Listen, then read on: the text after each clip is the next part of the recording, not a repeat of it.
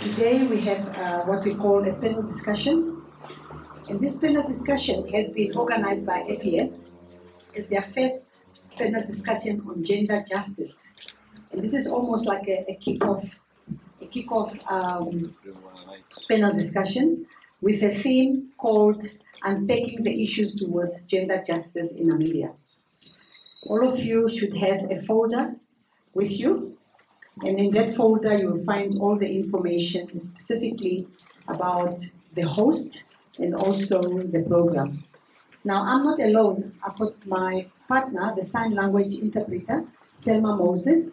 And Selma Moses is here. We've got people coming from people with disability community, and they are here to join us and also to participate in this debate.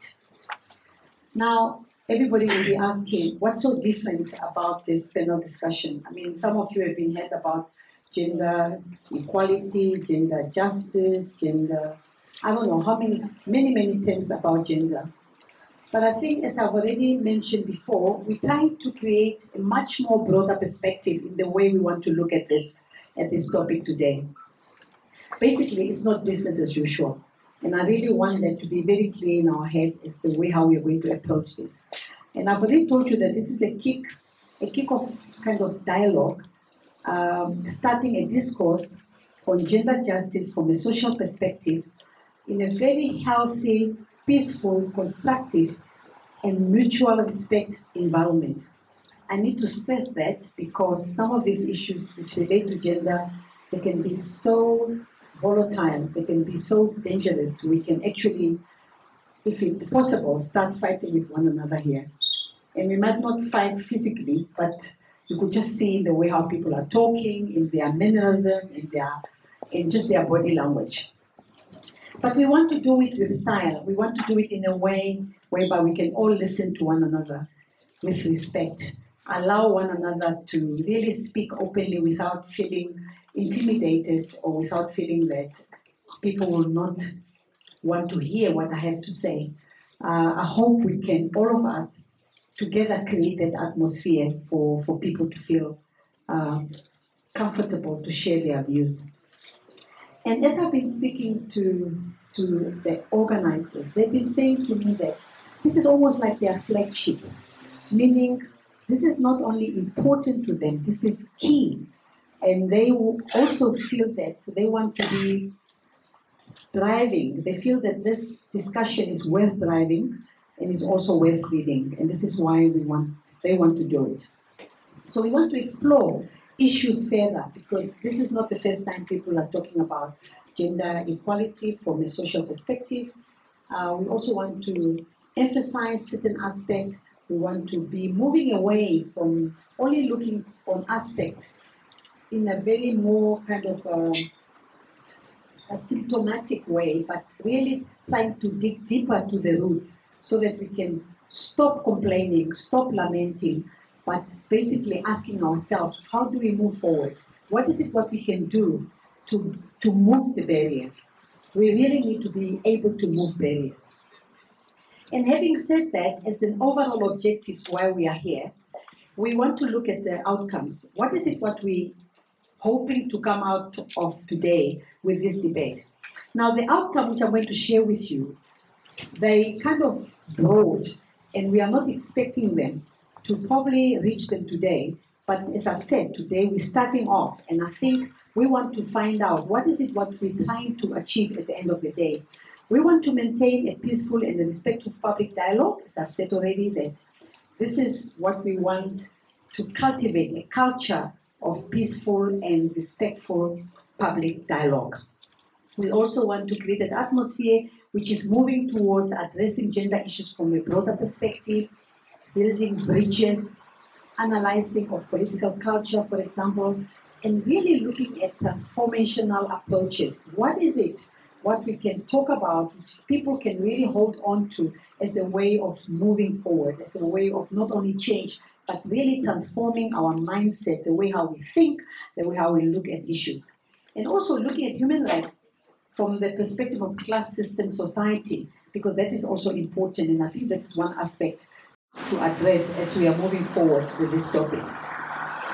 Now, having said that, I would like to invite Freya Gruenhagen. I've said it correctly. She is the director of the FEDEC Ibasitu, and she is the one hosting us here. And I would like her to come and just introduce and welcome everybody here.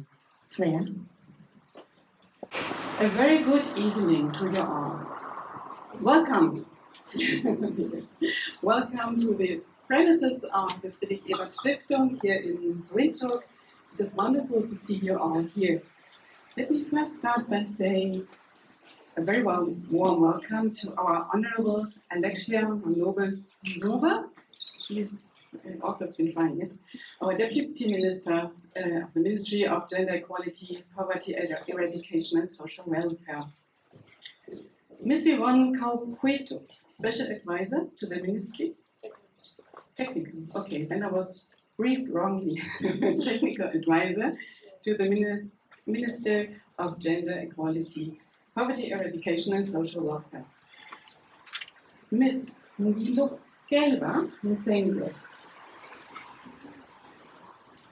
well-known activist, feminist, intersectional gender and justice author, advocate. I could add a whole long other list. Thank you for coming. Mr. Alexcia Manobe, affiliate member of Many Namibia Network. Thank you so much for coming, and thank you all so much for coming, making time to be here with us. Just the other day, when I was at a reception, I mentioned what we were up to for this evening, and it was a very interesting reaction I received. People said, "Oh, yeah, sure, gender justice. Gender, yes. So you're going to have another discussion on gender-based violence, I suppose." And I said, no, gender is not only about gender-based violence.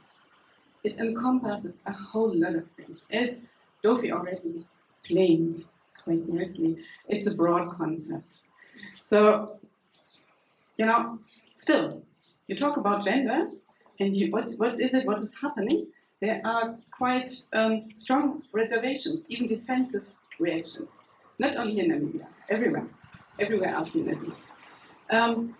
So, just listen, I think you have heard that before. Why gender? Why do we use that? What's the use of it? So much has improved already. Women today are much better off than they used to be in the old days. So, okay. Another one. All these debates on gender-based violence, they're going on, and yet the numbers are still rising. Okay. And then the third one I like especially. You just want to tell us that women are better than men. So, these are just one of the reservations you encounter when you talk about gender issues. Yeah, and true. When we look at some numbers, Namibia does appear to be quite advanced and doing quite well when it comes to the equal representation of women in the public sphere.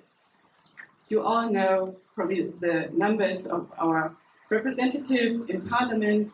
Let me just mention it, 43% of seats are really, are female owned. Let me put it back then. The Human Development Index even points to quite remarkable achievements. Namibia ranges amongst the 20 top countries, actually the 13. Quite remarkable. When you look at the gender pay gap, that has at least officially decreased from 20% in 2012 to 6% in 2018. And in 2021, Namibia even featured as #1 in Africa and is #6 worldwide. So why do we have to continue talking about gender justice? Well, all these figures live in multidimensional poverty. The average rate for Namibia is 43%. Then 43% of female-headed households report to be employed formally, whereas 62% of male-headed households. So there is clearly a lack of formal employment for women. The overall poverty rate for Namibia has been established at 64% by the World Bank recently. There are some research, some studies that indicate that it is especially young female workers with little formal education living in larger urban households that are especially affected by poverty. Of course, unpaid care work in Namibia is in many other countries of the world. The bulk of the burden unquestionably lies on the shoulders of women. And I could go on and go on and go on. So what all of this says is we don't have a unified picture here, but a multifaceted picture. Whereas women who had enjoyed high-level education on average seem to be doing quite well, we have to take into account that for most women and children in Namibia, the living conditions are very dire still. And again, of course, not only for them.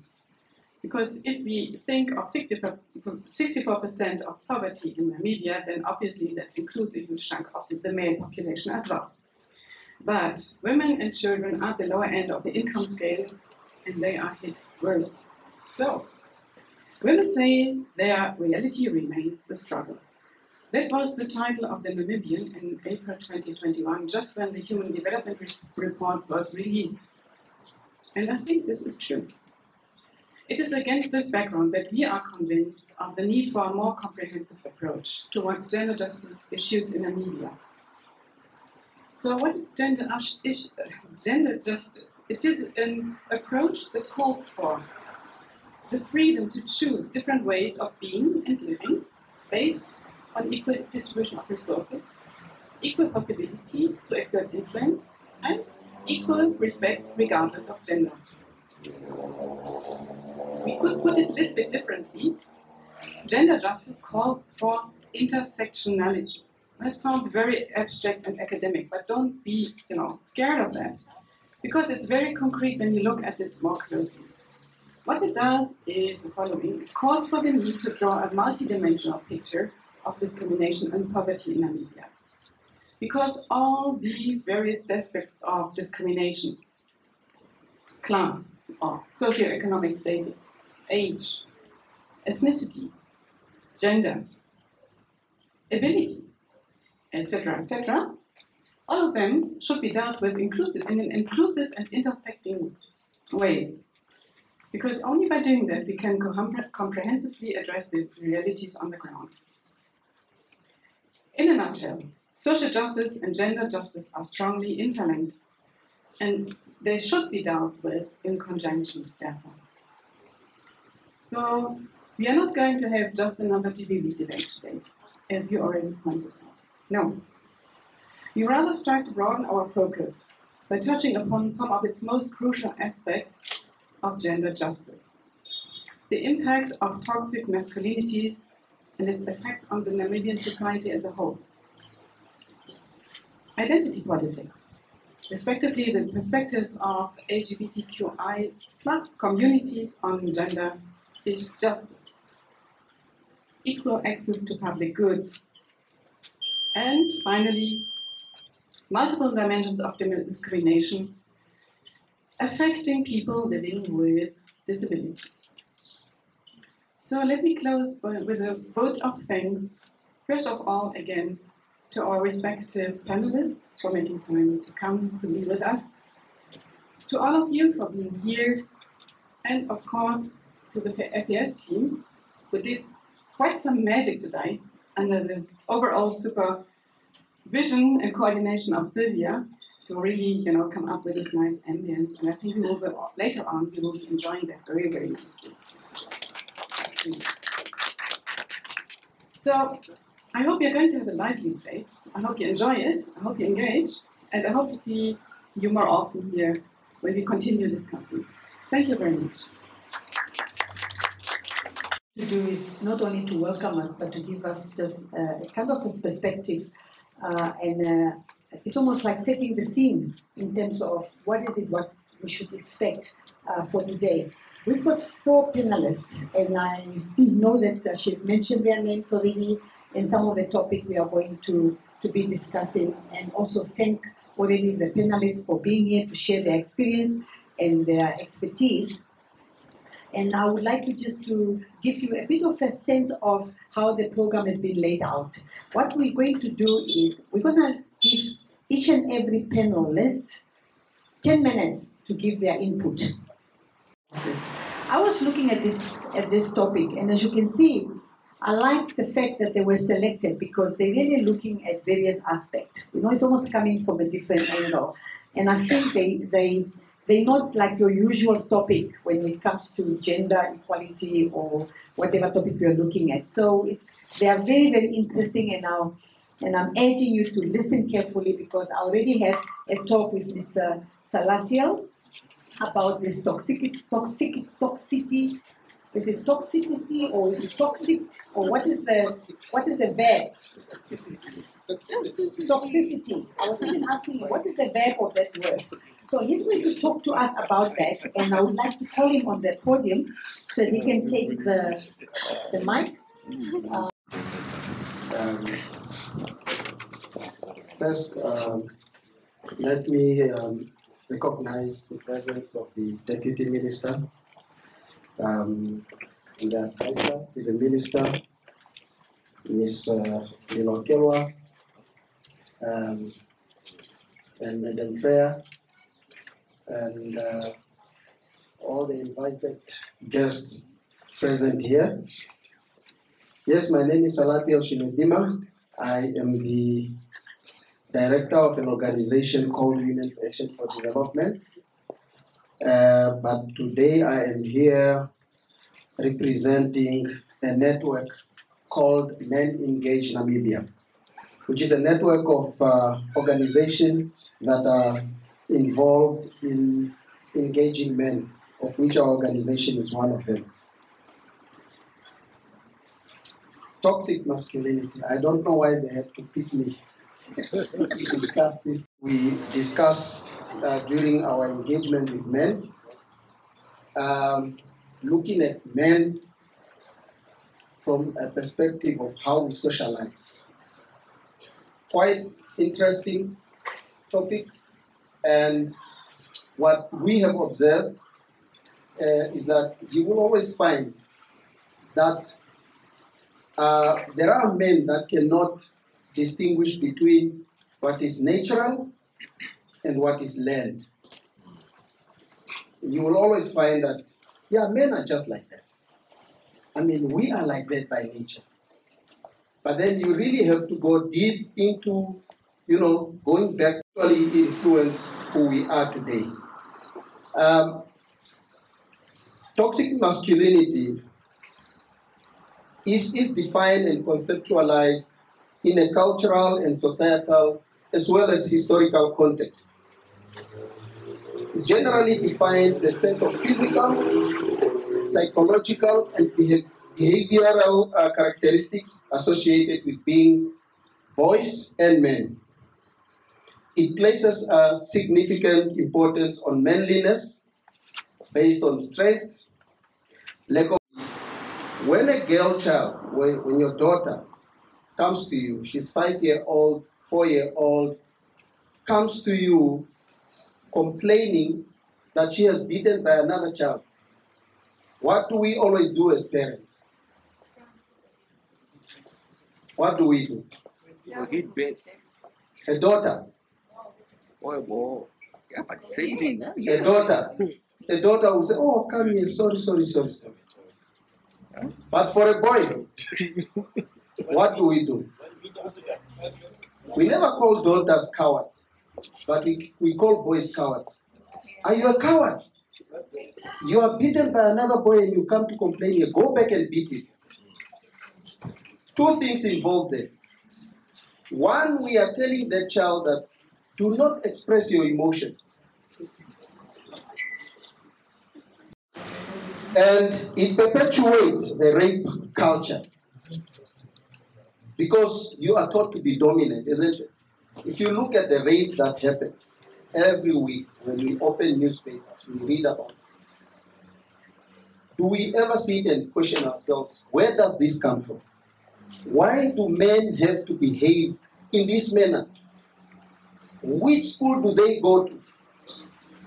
Where do they learn that they should seek or they should get sexual satisfaction by force? And then, mental health. Bottling up of emotions lead to stress, depression, and obviously suicide.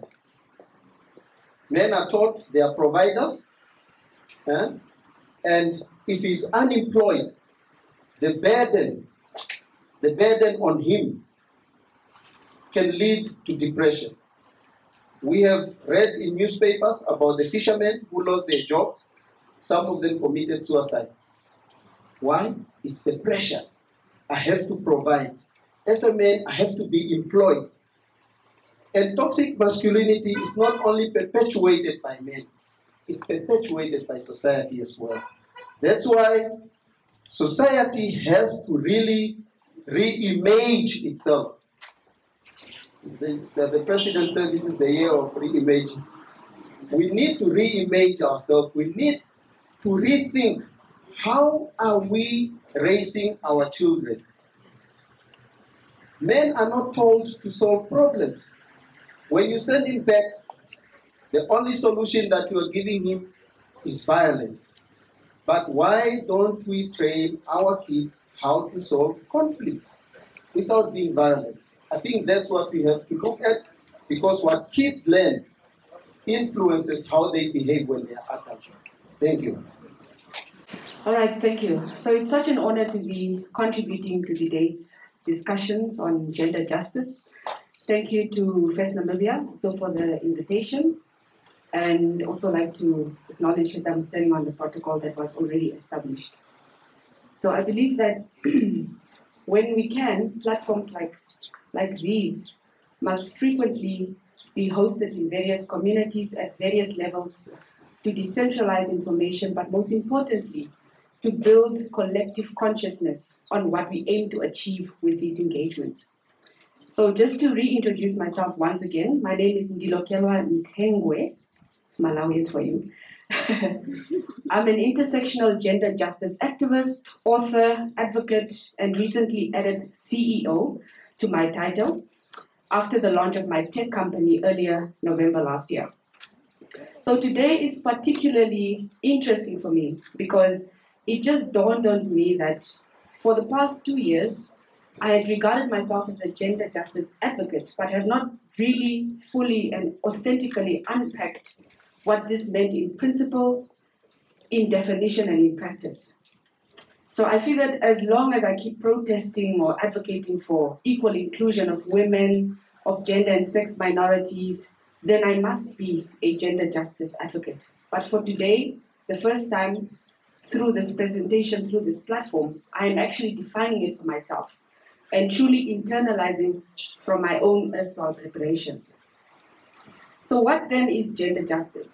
I think I'll just give a brief context to level the comprehension. So according to Women for Global Fund, the term gender justice best signifies our intersectional approach that centers the diverse needs, experiences, and leadership of people most impacted by discrimination, opportunities, and equality, which looks into equal outcomes for all. Now, for me, the takeaway from this definition is really intersectionality. And the key word for me here is intersectionality that is underpinned by the ideology of intersectionalism. As a self-identifying lesbian, I will frame a perspective which may be deeply anecdotal and personal, but also draws from the 2 years' worth of experience working with organizations, with movements, stakeholders, and rights holders to truly arrive at an answer or a truth of what gender justice looks like within the parameters of tonight's discussions. They play a role in the way that gender justice is attained. So let's give some contextual examples. If I am a transgender farm owner, what enabling policies exist to ensure that my gender does not become a barrier, but a marker for inclusion in the many ways that it has already been marginalized and affects my growth as a farm owner? This means that in politics also, Parliament should represent my needs and interests. In technology and in innovation, my ideas must. My health is often compromised because of discrimination, multi-levels of discrimination. How can I, as a transgender farm owner, be productive enough to contribute to the development of the economy?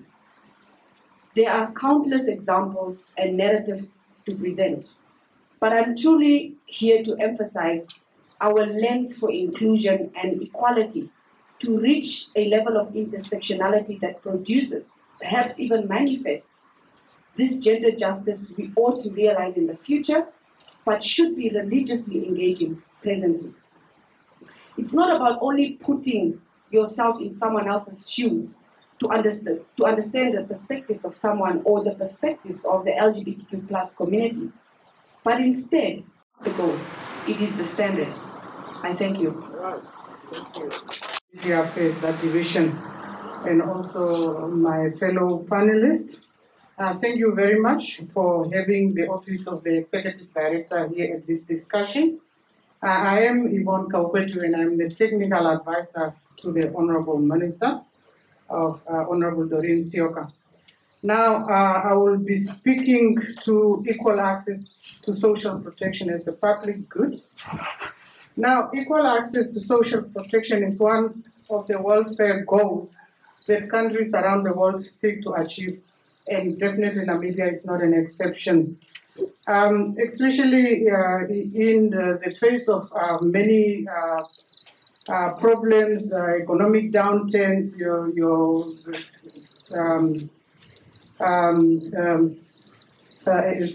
natural disasters, and also issues of pandemics and so on, we cannot run away for having social protection as a welfare goal. Now, we can no longer view social protection as a favor, but rather as a fundamental human right for all which government should confer on all its citizens.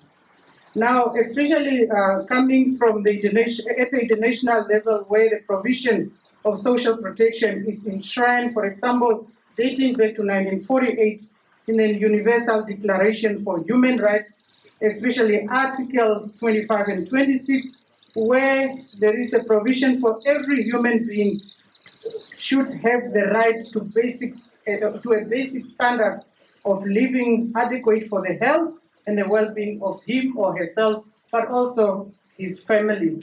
This will include not exhaustive, but food, clothing, housing, medical care, social services, and also right to security. Also at the international level, the International Labour Organization Convention 102 of 1952, and also its subsequent recommendation 202 of 2012, making provision for social protection floors for each member state, for example, to ensure social protection floors for the citizens.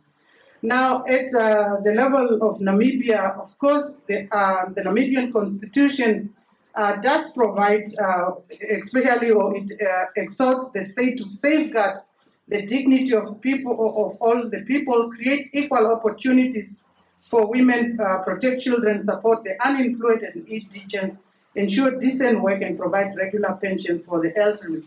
Now, it's also through the Article 95 definitely safeguarding the well-being of all Namibians, where the enactment of different laws and policies, non-discriminatory, so whether these are policies looking at education, looking at health, looking at environmental sustainability, social welfare, and so on, they should not discriminate, and they should be geared towards the well-being of all Namibians.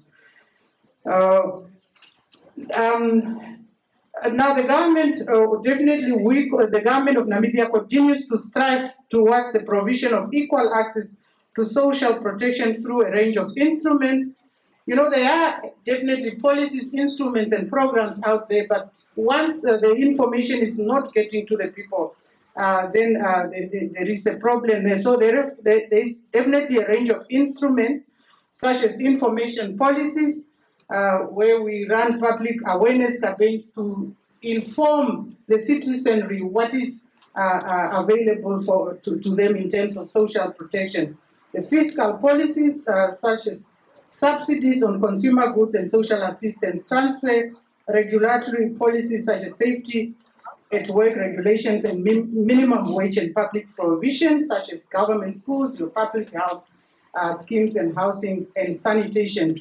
These are the range of instruments that are there where government is trying programs, especially specifically at the Ministry of Gender Equality, Poverty Eradication and Social Welfare, where we administer a number of cash transfers. And especially when you're speaking of social protection, you are trying to address, or the aim is to, address, or the main purpose is to address risk and vulnerabilities across the life cycle, so from cradle to grave. So as a result, today you might not be vulnerable, but tomorrow you might be. So that's why it is imperative to have social protection as a public good that is not exclusive, and you don't compete with anyone. It's your right and it should be conferred to you, because you don't know when in life you will find yourself in the state of vulnerability.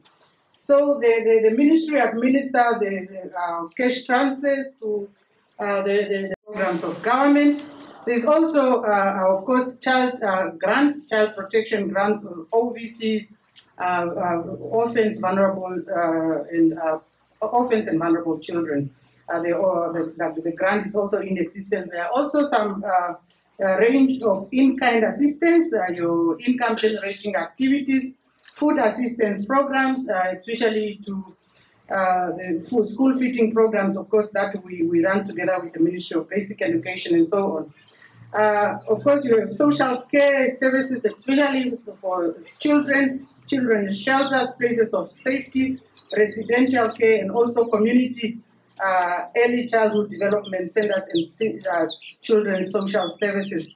We also have community-based programs for marginalized communities. So these are the range of instruments in which especially the ministry is trying to ensure that each and every Namibian during your life cycle, if you fall into vulnerability, at least you are protected through the social protection system. In as much as Namibia is regarded as having a very comprehensive social protection system, we know that still there are exclusions and so on. So that's why the social protection policy is aiming to address those social exclusions, because definitely it should be a right, and if it is a right, then everyone should have access to it, and that's why it is indeed a public good. Now, social protection is also key, especially in Namibia. It has played a crucial role in reducing and alleviating poverty. The implementation, there were reports are widely documented that these programs, especially the direct cash transfers, having reduced poverty in Namibia, and statistics have it like in 1993, between 1993 and 1993, 94, 20, between 1993, 94 and 2015, 2016, we managed to reduce poverty rate from 69.3% to 17%. Seeing how we have responded as government to that, from the office of the president, also from our ministry, because if we are now standing at 64%, in as much as we realize that there were many factors that must have derailed or might have reversed the way we have dealt with poverty, one really to go from 17 to 64, almost back the years just before, just after independence, then you really have to question, especially the formulas that we are using. And one thing that one also has to look at is how, especially the national statistics, as compared to, of course, global statistics, which ones do we speak to? So we really have to go down and analyze what type of formulas, the methodologies that are being used, because already now, when he came onto power, His Excellency, remember, he increased the pension grant almost 50% or 100% because it came from 600, currently standing at 1,350. And the fact that we know there are empirical or significant or empirical evidence that direct cash transfers indeed reduce poverty. So where do we feature this in? Because once we run the survey now that is coming from NSA, the household income and expenditure survey, definitely this intervention must have put a dent into the poverty rates of Namibia. So that's why definitely we have denounced the 64%. We know definitely that we might not stand at the 17 where we were, but to reverse to the poverty rates to 64%, really, that we will remain to also do our own analysis. And so this very important panel discussion to share my experiences and other people with disabilities experiences as we are sharing together and so on. And also to speak on this perspective on manifestation of multiple forms of discrimination against persons with disabilities. I'm so delighted for the fact that I'm actually a fan of all issues of social exclusion. And I'm really happy that I have to speak to this topic today. Multiple discrimination is a discrimination against the person on the basis of more or one ground. A black woman, for instance, with disability, experienced discrimination on the ground of her disability, her race, and her gender.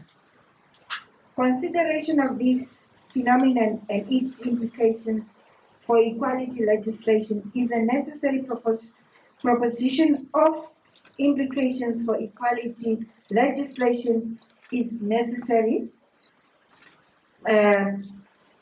to be enacted so that all these discriminations can be kept out of our country. Clearly, people are multidimensional and so cannot be classified according to their single characteristics. Each of us has a gender, sexuality, age, ethnicity, and so on. And no one aspect of our identity is necessarily more important than all the others.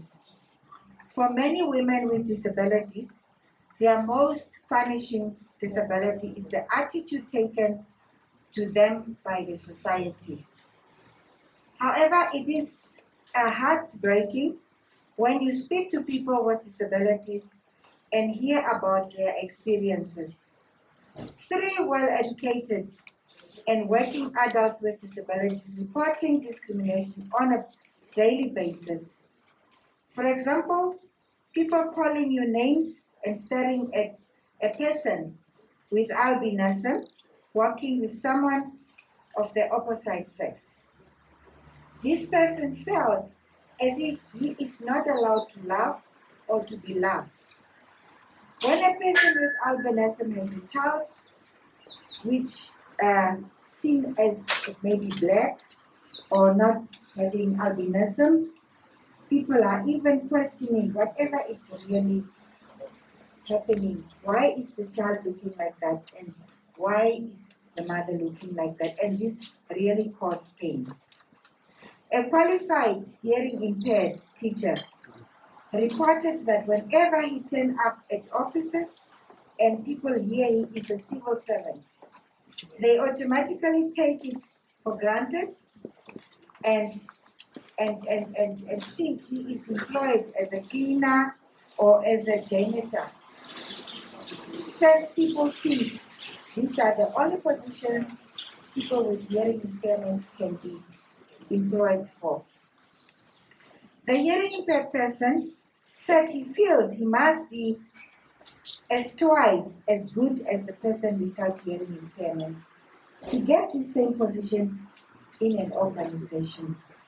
So why would you think this person is less person because they are hearing impaired? He said that persons without disability, so-called without disability, do not have fully understanding of the needs of persons with disabilities. Even in programs meant to support persons with disabilities, people think that they are not capable of handling their own issues. He also mentioned that adults with hearing impairment are not allowed in positions at boarding schools, since their disability might pose danger to the children in their boarding school. Some teachers are understanding, but others not. And they will always question you like, why are you late? While I from Mtengwe here that some people don't recognize the rights of people from the LGBTQ plus. Some children are cruel. They also don't understand that others can copy perhaps from them, not in the examination, don't get me wrong, but perhaps after the teacher has put down things on the board. Director of the proceedings. Stereotyping is a big problem. Sometimes there is an over expectation, such as people with albinism are smart. And people with disabilities in general are smart people. You know, people are looking at you if you do something and then, oh, you must be brave. You know, those kind of comments. So you are not accepted as an equal in the society. People just assume that you can pass without working hard because you are so smart, and do not appreciate that the fact that you have really worked hard for your achievement. On the other hand, under expectation, it's more of the norm. People think you will take double the time to complete tasks given to you, or that you are incompetent to do the work. The portrayal that I personally dislike the most, wherever on movies, TVs, or shows, or maybe the dramas and so on, the depictions show people with disabilities as being desperately in need and seek help for the charity. The majority of people with disabilities characterized as people who are sick or charity cases.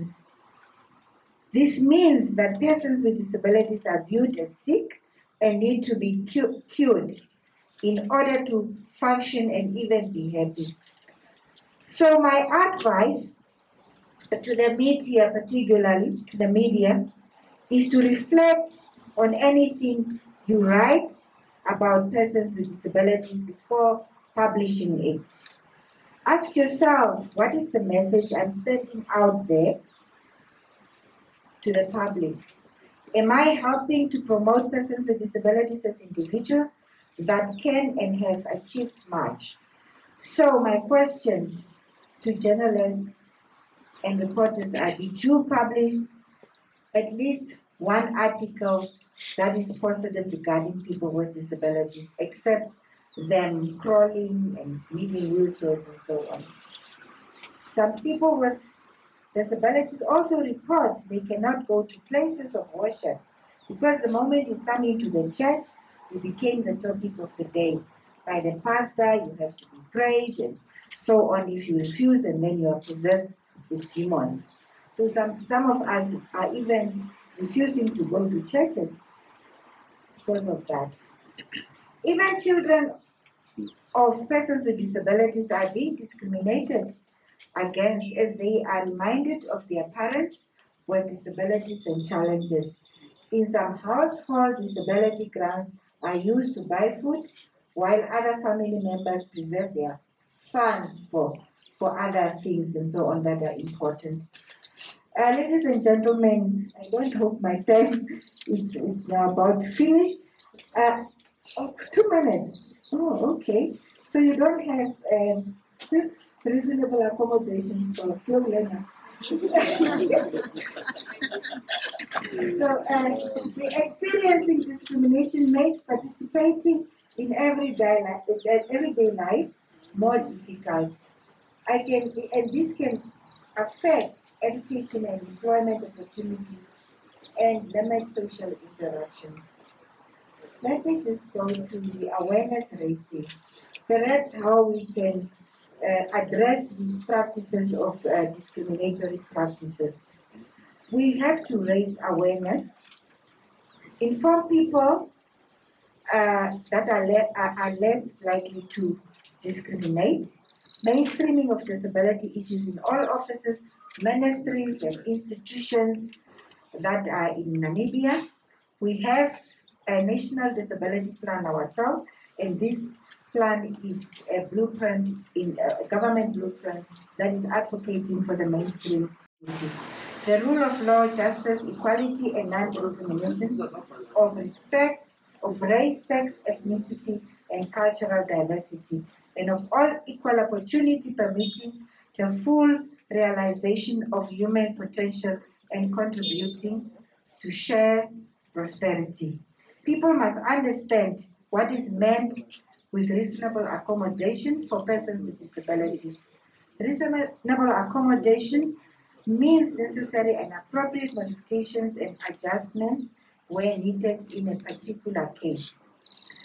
Due to attention and consideration must be given to the gender aspect of disability and how this serves as a main factor in determining the meaning and implication of disability and its perception by people without disability.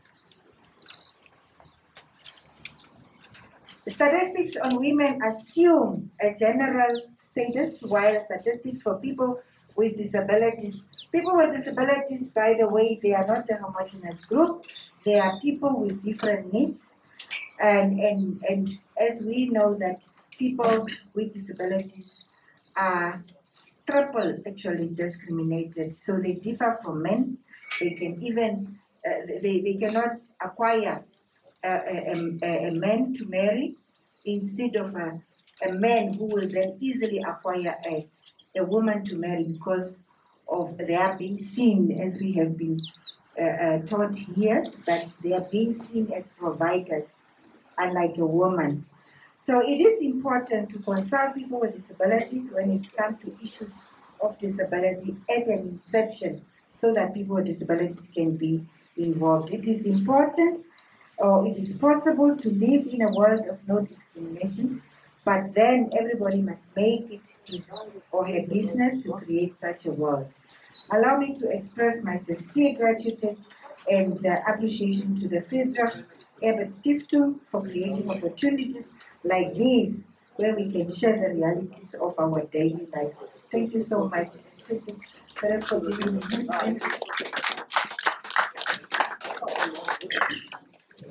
Yeah. So I think I just had some short notes from each speaker, starting with Salati.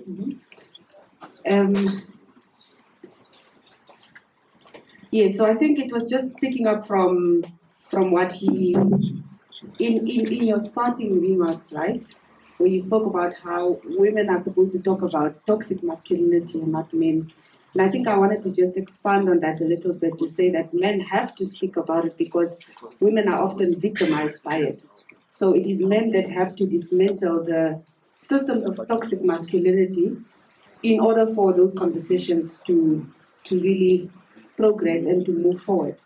And I think also borrowing from your analogy around the boys that are, sort of sent to go fight back versus how women are nurtured differently, is really that the messaging is different when a man is violent towards a man versus a woman. The socialization from childhood is that boys have to defend their masculinity and dominance. But for girls, they have to protect them. So if men are violent towards women in adulthood, it's linked to power and not necessarily the way that it's linked to dominance and hierarchy when meting out violence. So to men, it's linked to hierarchy, and society perpetuates also, as I agree with you, the toxic masculinity, because we've all internalized it, women, men, and so from a young age, we all do internalize it and perpetuate that system. So I think it was just a comment on that.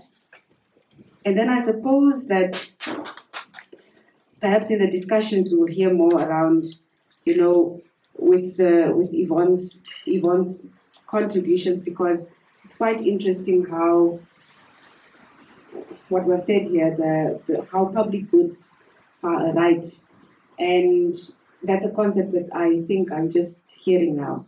And I suppose that we can expand on that a little bit more, because if that is the right thing, you know, we see so many children and so many people that do not have access to basic housing, clothing, and all forms of markers that indicate that their dignity is regarded. So I suppose we can expand on that a little bit more. And then also, to our Honorable, thank you so much for that contribution on disabilities. And I think that really does tie in the lens of intersectionality, right? And how I, as much as possible, and I think maybe also other gender justice activists and advocates, you know, aim to include that lens for themselves. It's persons with disabilities that are often also excluded from conversations like this.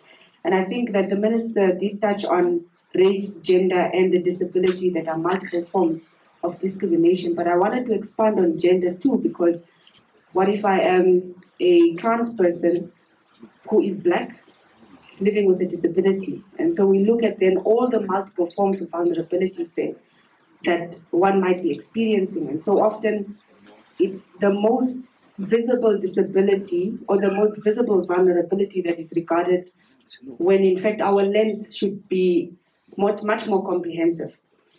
And that comes back to my other point, that people are not classified according to their single characteristics, but often in the LGBTQ community, it's a single characteristic, like their gender or sexual orientation, which is used to determine access and development.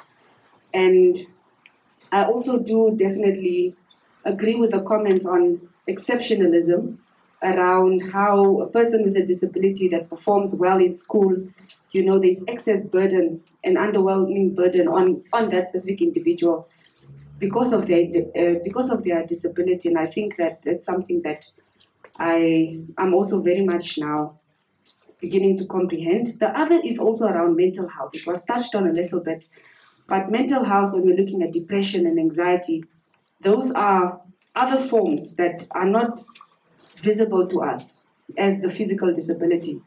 And those are also the ones that we must also, as much as possible, try to incorporate in our lens of intersectionality. And that includes then, coming back to the Honorables, you know, I think, is it scheme for discrimination around race, gender, expanding gender, disability, mental health also, the one that's often also overlooked. And then also I just wanted to comment to say that very much I didn't discussion here, especially focusing on the Deputy Minister's statement. It all comes down to the recognition of human rights, recognition of an individual and the rights that they are entitled to. And I think that is a little bit of a challenge in our society. How we conduct ourselves and how we expect others to conduct themselves towards us is what we need to look at. You know, now that the Minister has spoken about the challenges that people living with disabilities, now that Ndilo has spoken about the challenges that the LGBTQ community go through, one really needs to internalize it and say, how does my conduct as a human being affect another human being? I think that should be the starting point. Okay, thank you so much. Any other comments from the panelists? I think perhaps especially from the toxic masculinity, especially when we are dealing with gender-based violence. It's an eye-opener, and I'm definitely in a ministry we have a number of programs, because sometimes we are viewed as if we are only dealing with women and so on, but we have various programs where we engage men. So I think your input, especially your speech and so on, I pick up a lot that we can also take it further in terms of addressing issues, especially the underlying causes of GBV. Now, as I was alluding to Article 95 of the Namibian Constitution, where the laws and policies are enacted to safeguard the well-being of all Namibians. So we know, of course, Constitution, it should be a living document that is open for amendments and so on. So when you were talking about being a transgender farmer and so on, I was trying to imagine whether we have policies in place, agricultural policies in place and programs that will then exclude you from partaking in any programs in that line. So definitely we can pick up discussions around those, because we have, as a ministry, we received a lot of, we engage a lot with the organization, sometimes getting petitions and so on. But at no point have we seen that there are indeed really policies that were supposed to safeguard the well-being of all Namibians that are not catering for members of your organization. So as we discuss, definitely maybe more information will come to fore. Thank you.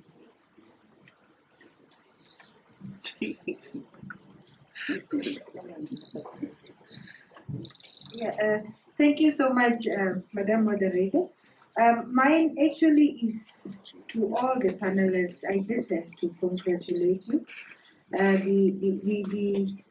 The discussion or the presentation was really comprehensive, and I have taken something from each one of you, being the masculinity, the RPTs, and justice, gender justice, gender, and so on. So maybe the thing that I could just talk to is the issue of the mental health. It's something that you brought up very well, but this one is one of disabilities that is really invisible. And most people think that if somebody is having, and we call actually, we have also another term that we say psychosocial disability.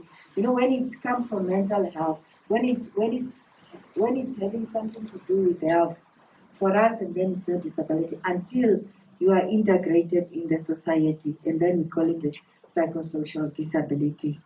So most people, or many people are really, some of them, they feel they are being pushed away from the society. And what I see now, they are coming, they start to join the organizations of people with disabilities. Because it is the participation from the ED representative. Okay, Invonne? Yes. No, I do have two questions. Because you spoke about statistically.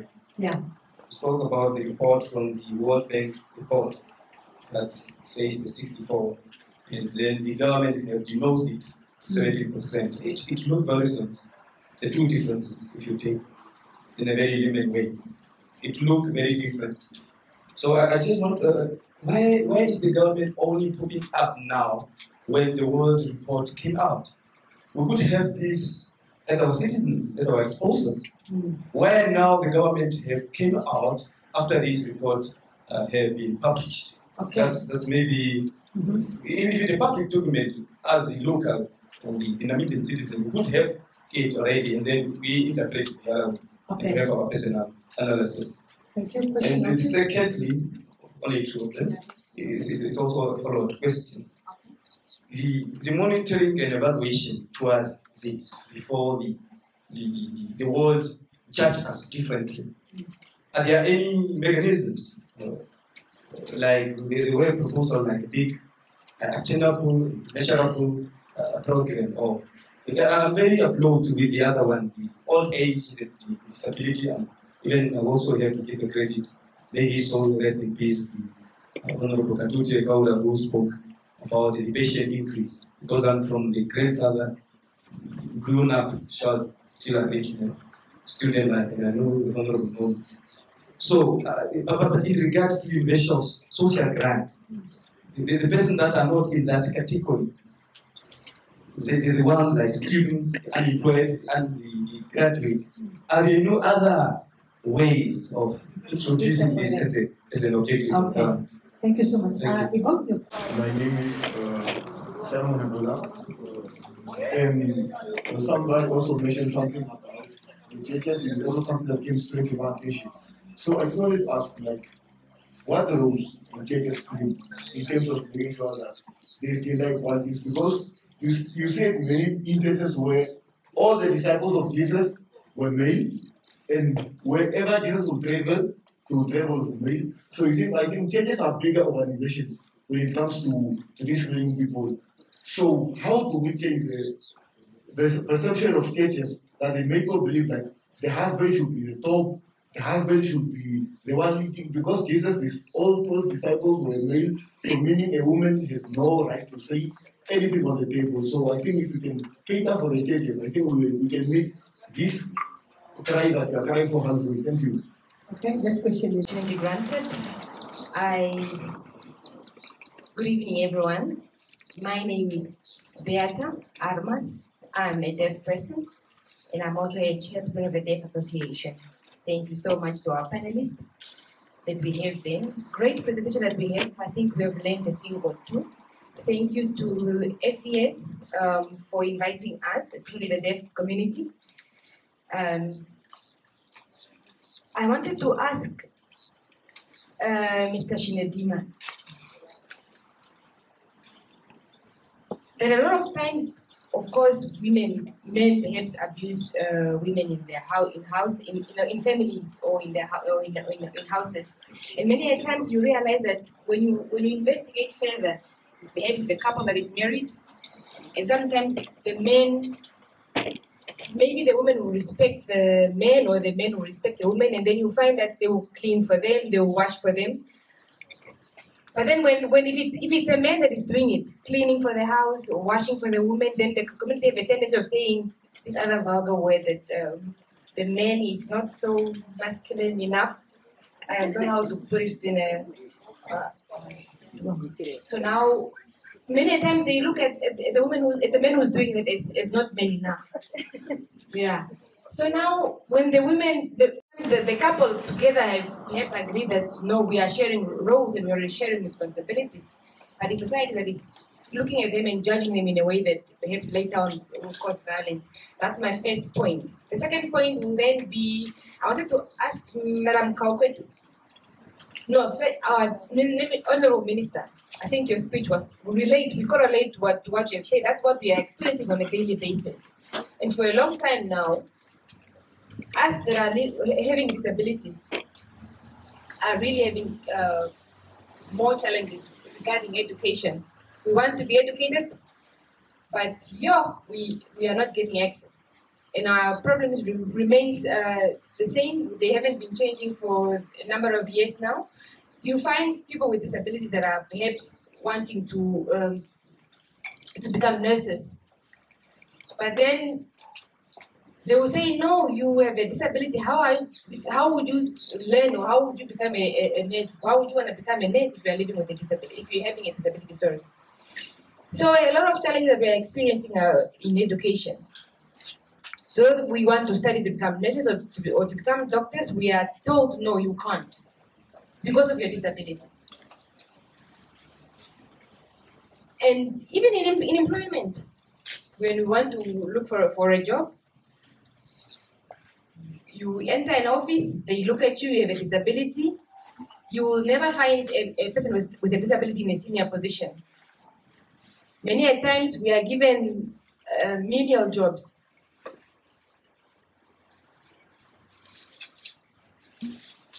And sometimes we are qualified. We have the skills, we have the experience, but yet we will not get any position that is superior in an organogram.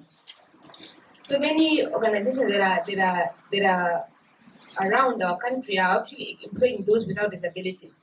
And so we are segregated and we are discriminated as well in the employment arena. So we suffer a multiple of discrimination wherever we go. And I'm not sure whether we are able to solve that problem in our lifetime. My final point will be to Madam Invonne. I swear there's a whole lot of people that are poor in our country. We are saying we are reducing or eliminating poverty. I don't see it happening. Now, for us with disabilities, poverty is now at an extreme. Many times we apply for tenders. I have not seen a person with disability who have won or have been awarded a tender. Never in my lifetime. I'm yet to see that. When it comes to agribank, for example, I also have not yet seen someone who has applied or who has been given a plot or a farm as a person with disability. I'm yet to see it. I haven't seen any that are doing farming successfully. So where are we from as persons with disabilities? When you ask now, when you see us around, I would like to ask. Because many times we are trying to be at the same level or as those without disabilities, but we are having so many hindrances, so many barriers in education. We are having barriers in information. We are having no access in workplace. We also don't get employment, and many times you find that people that are refusing to actually pay a service of an interpreter. So many times when I go for a job interview, I must pay an interpreter myself. And my pension or my social grant does not really allow, for me to be able to do that. So now, many times government is saying there's no poverty in our country, but there's a lot of informal settlements in our country. Every day you see someone trying to erect a shack.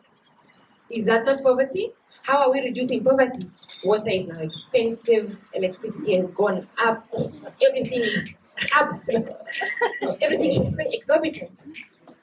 But that's where I am. Okay. You guys have said. Well, before I move on this side. Yes, I would like to respond to her question. This is exactly part of what we are talking about, toxic masculinity. You see, when we do presentation to men, I give them, like a picture of where we are coming from, for them to understand where we are. Because the cultural practices that she's talking about, or social, were developed by people that came before us. And I always say there are three things that you have to take into consideration.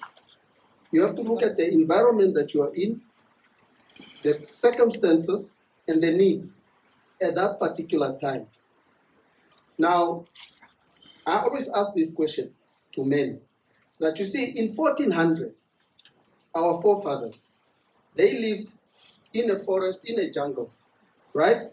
And they distributed labor between men and women in a certain manner, where maybe they said, let's assume they said, men, because you are muscular, you go and hunt for meat so that we survive. Women, you stay at home. That's how their environment was designed. But today, in 2022, when I go out of my house in the morning to go to work, my partner also go out to go to work. That is like going out for hunting. And nobody complains about that, that she should stay at home, she should not go and work. When we come back, she does all the household chores. While I'm watching TV, reading newspapers, we have new societal practices that we have adopted. I don't know who distributed these practices, but that's the reality. And what we always try to encourage men is that we should understand the environment that we live in and the needs, understand our needs, current needs, and then respond to those needs. If it means I have to wash the kids while she's cooking, let me do that. If I have to clean the house while let me help her. That does not make you less of a man. That's one thing that we have to understand. It does not. Sometimes I will ask, how many men here change nappies? And you'll have some men, even elderly men, that raise hands. And I ask, did that make you less of a man? No. Okay. Yes, Angela? Okay, mine is just really on the disabilities part. I think it's also quite unfair to tell a person with a disability that they cannot become a doctor or a lawyer or a nurse.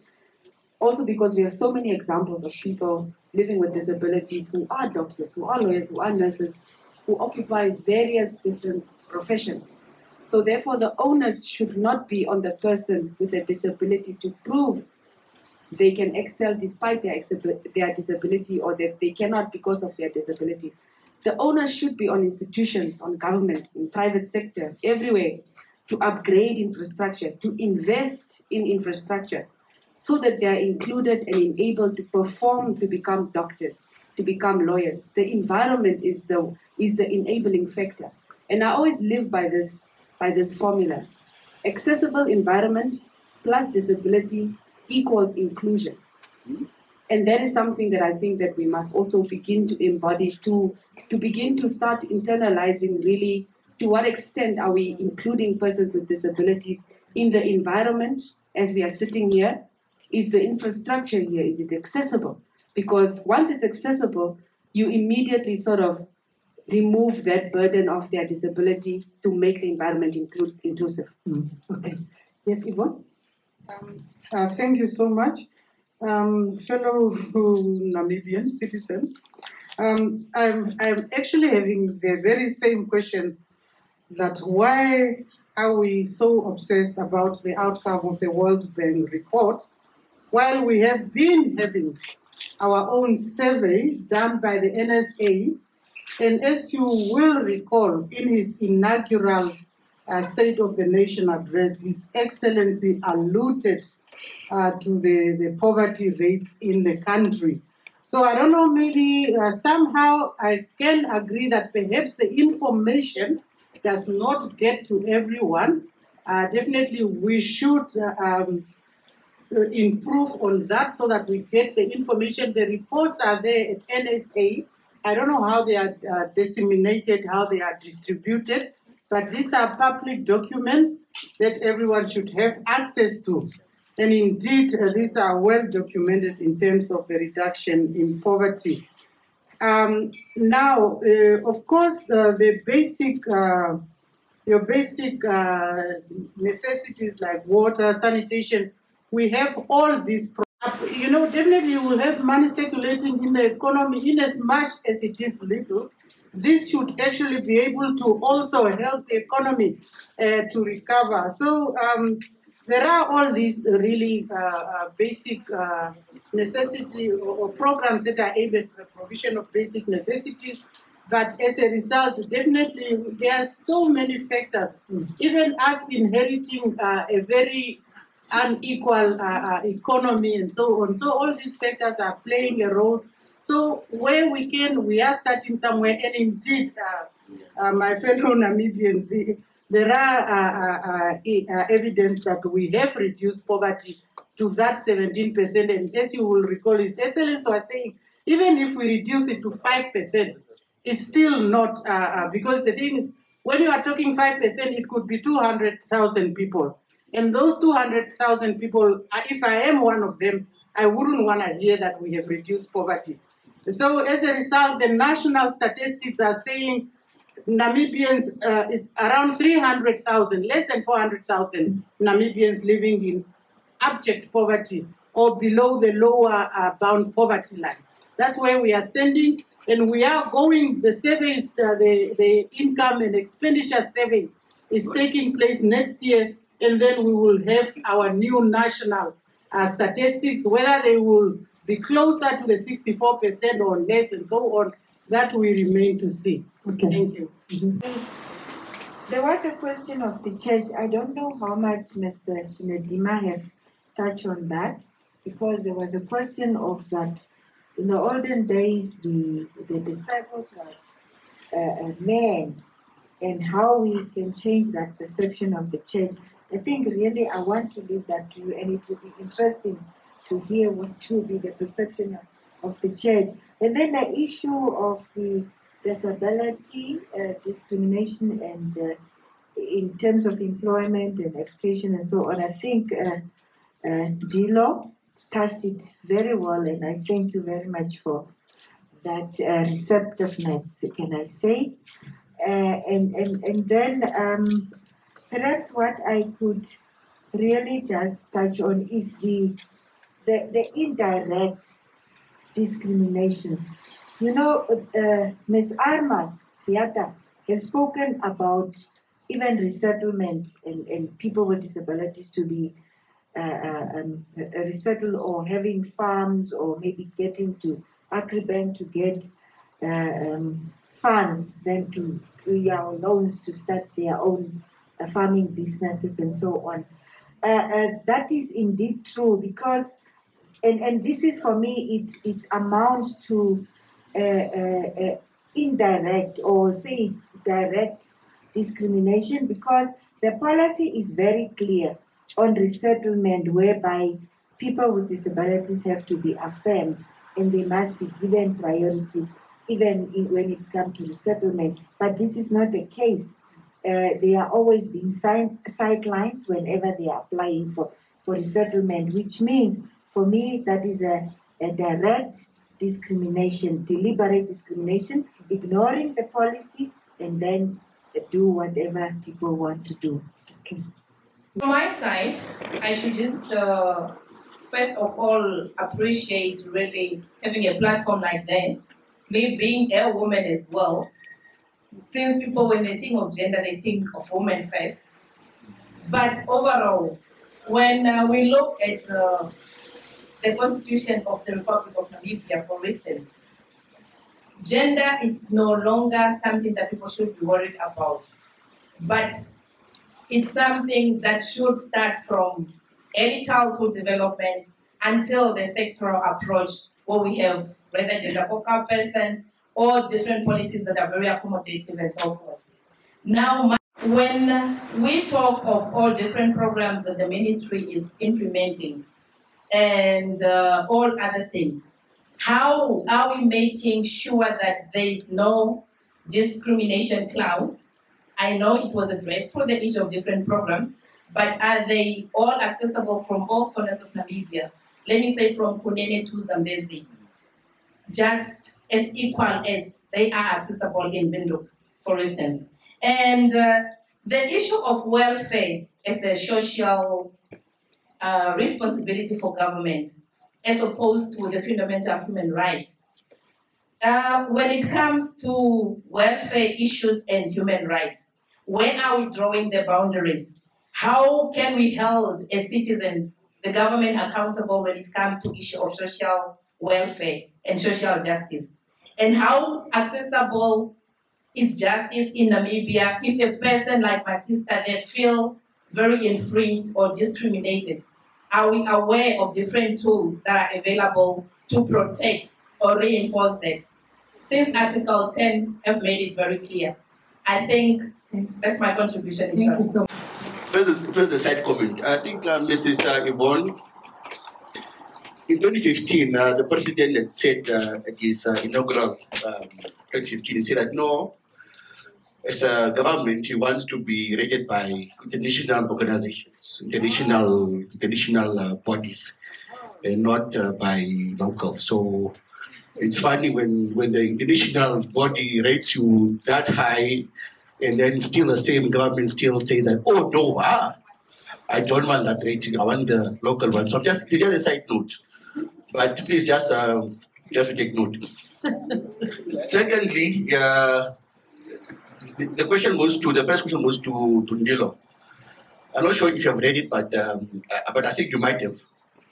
It's an issue around the new Rape Act in terms of justice, because gender justice. Like the lady said, gender is not only about women first, but it's about equality and inclusion. Now, the Rape Act makes provision for an accuser, a victim, to go and report a case, and then immediately the police comes to my house, and then I'm thrown into the bucky, then I'm taken to prison or to jail, for instance. Now my issue comes in about false accusations, because I'm a victim as well, and also a few friends of mine have been victims of such, where they've been on social media being accused of rape, falsely accused of rape, GBV, and so forth. but the state just says, no, it's fine, my brother, go home, go and have coffee. So my question comes in then how to ensure that equality also happens to the victim or to the victim in terms of being falsely accused of such. The second is the issue around acceptance, tolerance, and inclusion. We live in a country where I think we tolerated the LGBTQ community. I think we tolerate them. We tolerate them. Oh, they are there. It's okay. But then the issue comes also of acceptance and inclusion now. Because for us to include them into discussion means that we need to accept them. We need to accept them that they are there. First of all, as a human being.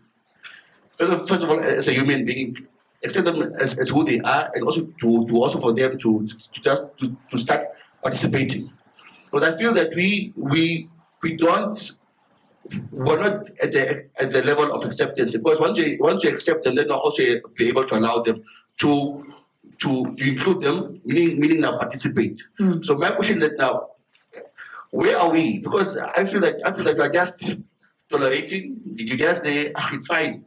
But then in terms of the inclusion, are we in your? I read your book, but in your advocacy, do you think that we have accepted and by acceptance also including the LGBTI community to participate in various platforms? Okay, sure. My name is Ndeshi. I'm a sociologist from UNAM.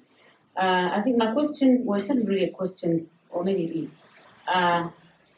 Gender justice. I think there has been a lot of issues that we raised here. And I want to just mention something in relation to what George has mentioned. When we speak of gender justice, and I think we need to understand it also in our everyday experiences, our everyday lives. And I want to use an example of also relating to what the Madame from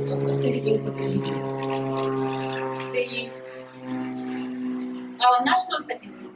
Currently, I think the NSA has been collecting data. Yeah? And this collection of data that they are doing, that form that they have, because it's speaking of gender justice and inclusion and access and accepting sex versus gender on that form that you are completing. So let's really speak about it, sex versus gender. So for example, somebody who, let's say from any of the LGBTIQ community, how do sort of like not define, but how do they identify or even categorize themselves, even when it comes to the completion of that census or survey? Most of them, they will opt not to respond, and therefore they are excluded from the statistics that we are talking about. Gender justice, let's look at that. When we're speaking of gender justice, the lady that was speaking earlier there, she raised a whole lot of issues, even to go for a job interview.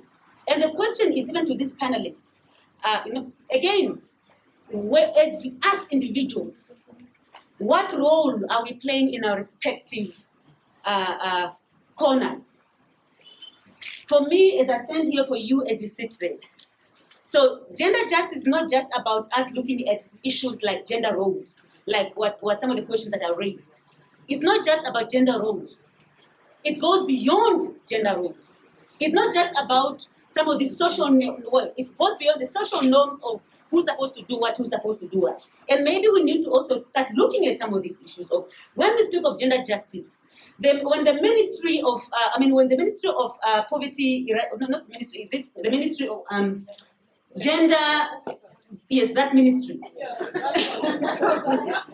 So, yes. Depending on the informal economy in Namibia. So when we talk about gender, the informal economy is having the majority of the women because they are excluded from the industry, as from the culture of the past. We gave this idea. But what we see is that, if you talk about a street hawker, for instance, that person take a loan from a family member or from a bank or from whoever, putting a potato box there or something. But at the end of the day, these things are being taken away from these people. So now, it is not discrimination. And we are talking about, in the informal economy in Namibia, we're talking between 300 to 400,000 people. So that discrimination is continuing, but no ministry on, no whatever, the police is evicting these people. So see, there is no action which is being taken. And we are talking about social protection. And we are talking about poverty reduction. Those who are helping themselves, we are taking their things. But those who don't help themselves, we say they will be protected through social protection. What kind of, what is that which we are trying to do? Okay, thank you so much. Go ahead. Okay, good evening. My question is about the comments that were raised about Honorable Deputy Minister, Mr. Ncube and Ms. Invonne, and they mentioned a common issue, and that is the issue on society. So now there's a saying that goes that the perception of reality is more real than reality itself. So the perception that the society has with regards to gender and disability is very important. So whatever solution we make at the top is ineffective if it does not reach the society. The Honorable Ms. Invonne was speaking about the issue of policies. There are awesome policies that are being created, but if this information is not properly dispensated to the ordinary members of society, the ordinary members of society cannot make use of the information or cannot be changed by the supposed information. So my question is, how does the institutions, the local institution, the government and the media work together to groom the members of society, to change the perception in the society so that they can be able to be emancipated? Thank you very much. Okay, my name is Roy, by the way, representing youth organization. Thank you. Okay, one here and there, and then yes, you are the last person on this side, and then I'm done with this side for now, okay? Hello, good evening.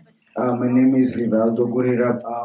I have an issue that I want to address about equal access to social protection as a public good. Okay, I came from a community that is based in Kadetura, and our youth organization is actually fighting this part. The thing that I want to say is we have lack of education, we have lack of opportunities, we have lack of resources, and plus we have lack of information. Plus the government only gives the information to those who have formal information, and those that is unemployed has nothing else or information to know about the base of gender-based violence that occurs in the community or the society, or the grants that has to be given to the youth.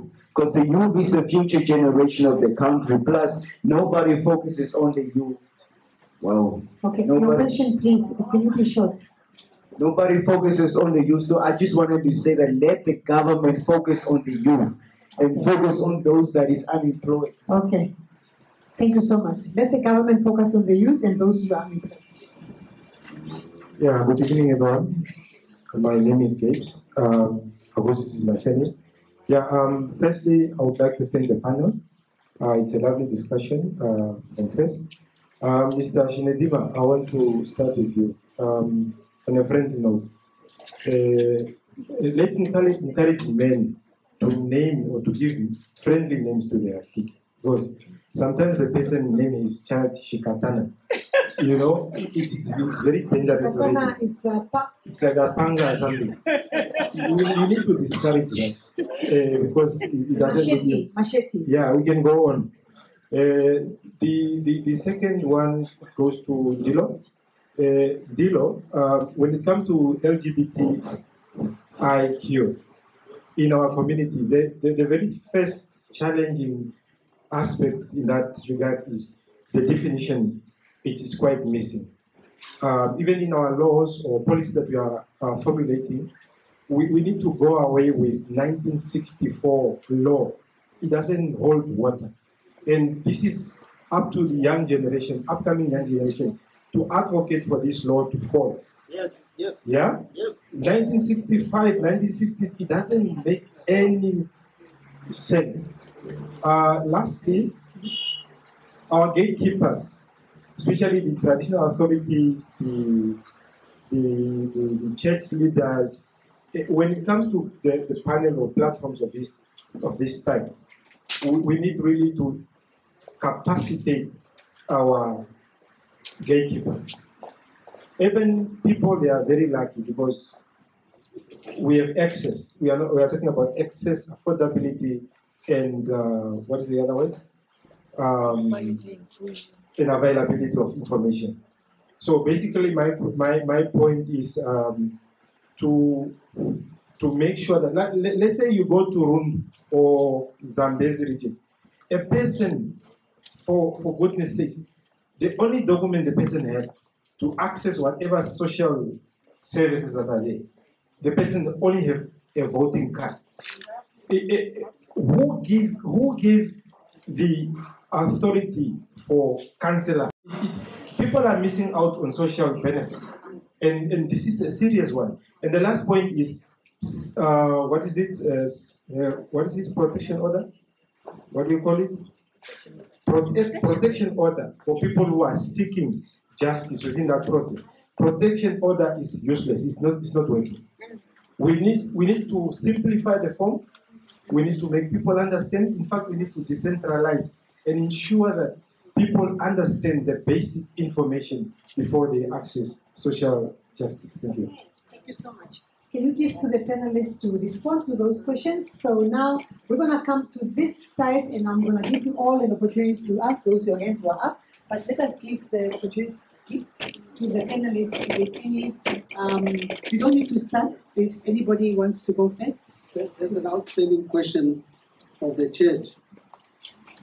Yeah, look, I don't think when Jesus had 12 disciples, the idea was to discriminate against women. I don't know if it's written anywhere in the Bible, and I don't want us to have that assumption that the 12 disciples were male because women were not good enough, or he could not find women that are. Because whatever reason, you know, why he chose male disciples is not given. I don't know if it's given in the Bible. Maybe let's not assume now, you know, and try to find some solution to that, because I think it's also not in our place.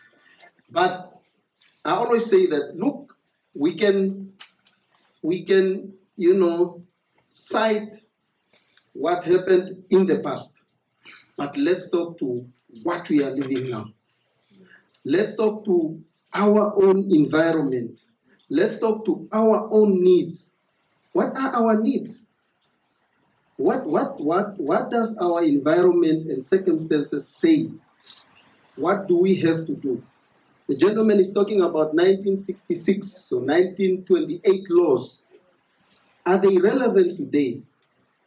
Why were they, initially we have to answer a question. What was the purpose of bringing this into law? Does it relate to our current environment? What are the contents of that law? Do they relate to our current environment and needs? And I think only from there then we will be able to understand what we need to have for ourselves. Okay. I also want our panelists to be short and sweet when you answer. I've got many people waiting to ask you more questions. Okay, I will try because I think there were many bullets shot my way. I think to start off with the questions around the false accusations on rape.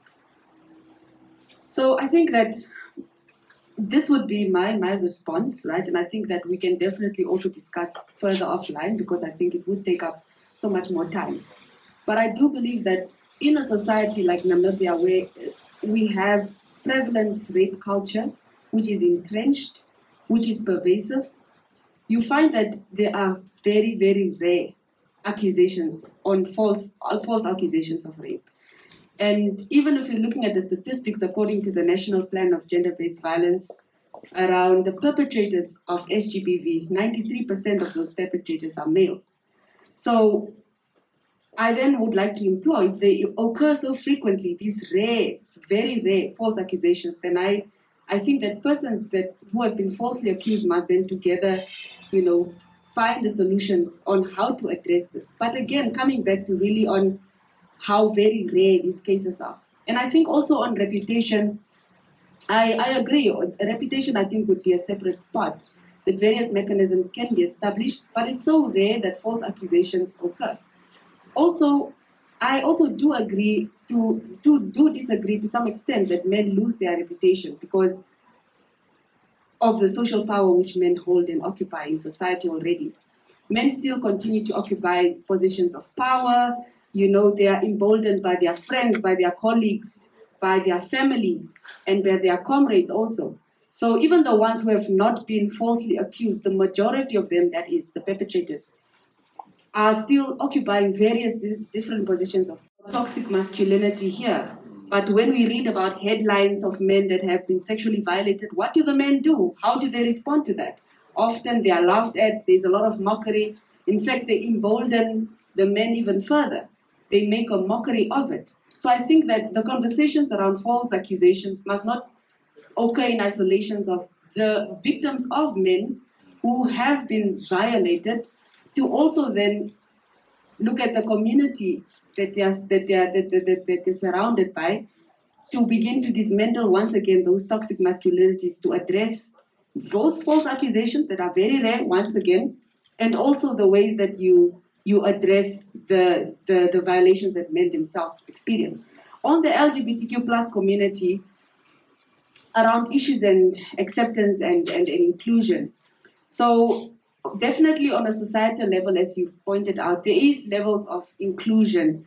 And I think even myself having to speak, at that podium, talking about myself identifying marker, is another milestone to talk about the levels of social inclusions, as opposed to other countries like Uganda, where, you might also be stoned to death. But now coming back to the other levels of inclusions, which includes our law and legislation, we're still sitting on a hate speech bill that must still be tabled. We are looking at the Combating of Domestic Violence Act. Last year, they excluded the protections of LGBTQ plus persons, which means that their cases are treated separately and less severely than, someone that has been victimized by SGBV. The Combating of Rape Act is one of the most comprehensive that we have in the country. And definitely there is an expansion there that they are building on. And then the other, I think, linking to your questions around the laws and how outdated they are. We are talking about obsolete laws currently that are tabled, in which they must be abolished because they do not serve their purpose. And under that is also the sodomy law, which was reported by the Law and Reform and Development Commission, by the Namibia Law and Reform Development Commission, and this was submitted last year to say that this specific 1977 Act 51 is outdated as well, because it also falls under the obsolete laws. And if I can just give some context, this law actually says that persons that are found guilty of sodomy, which means men having sexual intercourse and sexual activities with other men, are regarded as the same as it's a sexual offense, Schedule 1 offense. Yes, sorry. And you can be linked to the same as murderers and thieves. It's the same kind of crime that they are saying. And then also they say that because it's a Schedule 1 offense, a police officer or a private citizen can arrest a person without a warrant and use deadly force against such a suspect in the process of effecting an arrest. So these are the kinds of laws that we are currently dealing with, that you are going to be reading in the newspapers in the coming months. We are talking about, obsolete laws that were inherited by colonial institutions, by apartheid. I don't even want to get to the abortion one. So I think that is my take on really the LGBTQ plus inclusion, and then also the race. Okay, thank you. Quickly, Invonne. Thank you very much. I think the direct one was where do we draw the line between social welfare and fundamental human rights? I think they are very basic needs. For example, your right to education, your right to clean water, housing, and so on.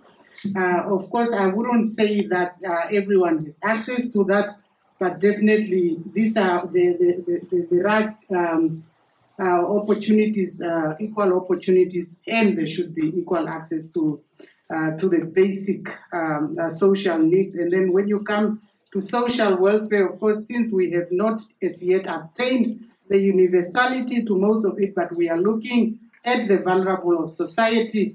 And when you look at, for example, our pension grant is universal and so on. So definitely moving towards that. But in Namibia right now, you should have a right to education and also as coupled with a free education and so on, which is of course now a topic of huge debate, but indeed our basic education is free. I've taken note of the issue of youth. That attention needs to be paid to the youth. Definitely the programs are there.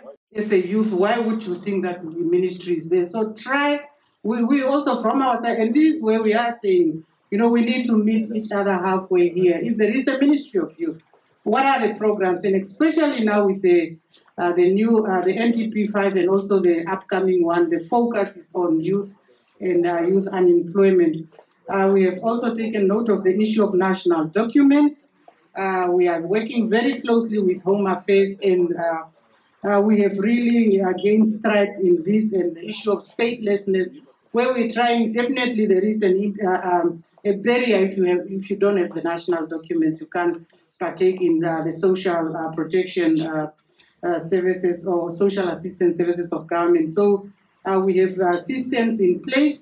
But definitely, I agree that more information needs to go out there so that the people are aware of, even at the ministerial level, the minister has been preaching as to us to get the information to the public. My fellow citizen there, I only quoted what I heard from the speech of His Excellency that I have in my possession. I wouldn't talk about the other one of the national statistics and so on. Thank you. Okay. Thank you.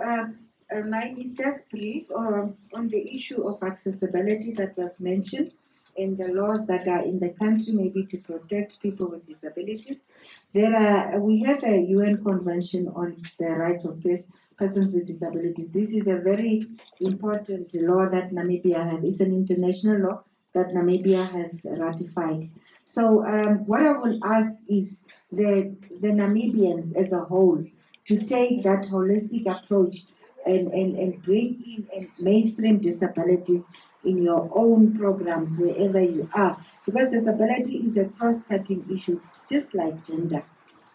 So we all have to take disability in our programs and not take it as an issue of one face, which is now the face or faces of people with disabilities or the ministry that deals with issues of disabilities. All of us have to embrace issues of disability and work on it and make our environment accessible to all. Thank you.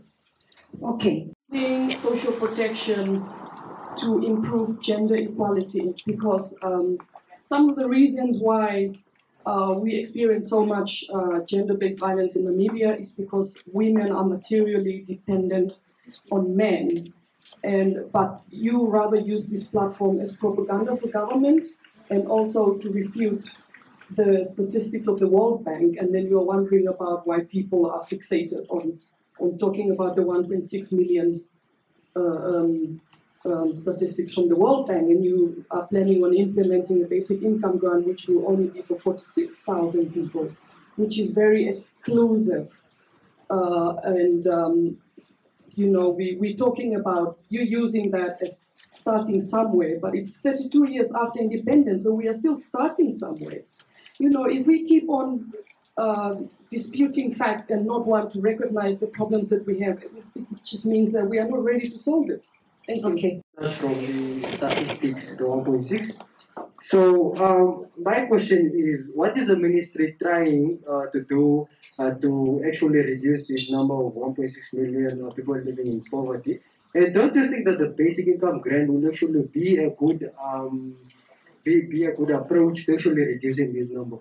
Because it's talking about the high unemployment rate, youth unemployment rate.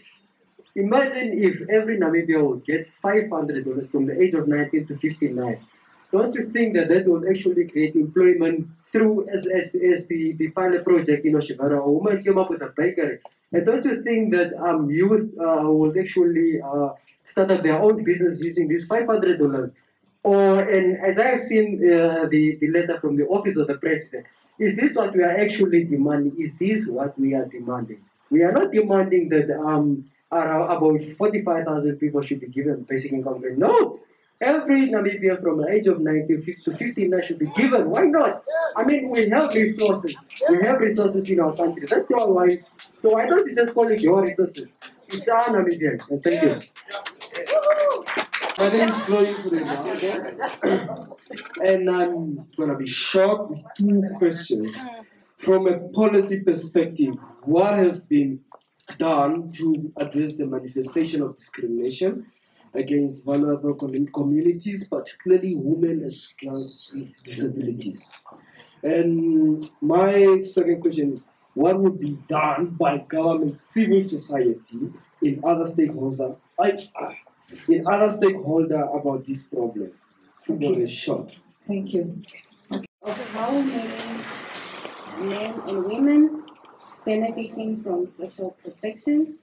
And my other question is, how can gender justice be achieved through social protection as a public good? And my other question is not a question. I would like to bring this gender disabilities in churches. It is this what we don't have in churches, like something like this. There are people who just want to come and hear the word of God. Like Minister has said that when people like this come to church, we look for manifestations of demons, thinking that they are possessed and stuff like that. So my question as a whole, we just have to encourage and bring this into our churches. Yes, good evening. I'll be brief. Question one.